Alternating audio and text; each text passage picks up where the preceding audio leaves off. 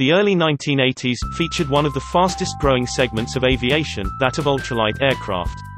Over 40 years have passed, with many of the aircraft introduced during this time still safely flying today, and being offered for sale on the used ultralight market. This series of short video clips gives information on the Ultralight Flyers recommendation for aircraft that we have flown, owned and/or built. All of these aircraft still have manufacturers producing parts for their repair and continued airworthiness. In this segment we will take a quick look at the Fisher FP202 Koala.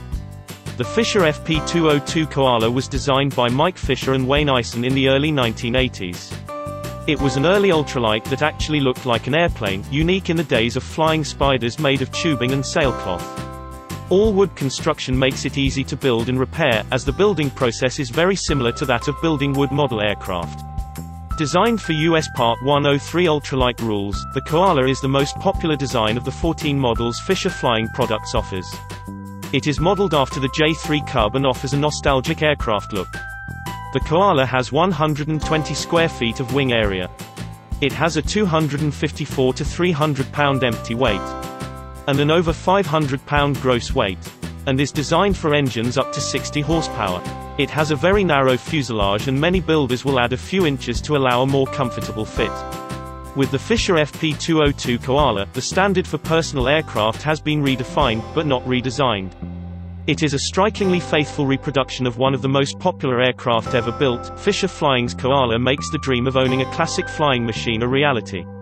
Proven geodetic wood construction gives the FP202 its strength, proven Fisher ingenuity gives the plane its appeal. A totally enclosed cockpit provides a comfortable environment for the pilot, while a variety of instruments and standard aircraft controls make for safe fun flying. The craft uses all wood geodetic construction covered in standard aircraft covering materials. Standard features include an enclosed cockpit with removable side panels, large pneumatic tires, a steerable tail wheel, 5-gallon fuel tank, fiberglass cowl and full-scale plans. The standard kit takes about 500 hours to build, while the quick build kit saves about 300 hours of build time. If considering purchasing a used Fisher FP202, it is the Ultralight Flyers recommendation that the plane's fabric be completely removed and the airframe, wings, landing gear area, and control systems be thoroughly inspected.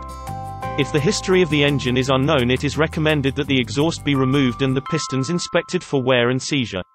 At the time of production of this video, the Ultralight Flyer would estimate the value of a used Fisher FP202 Koala to be $3,500 to $6,500.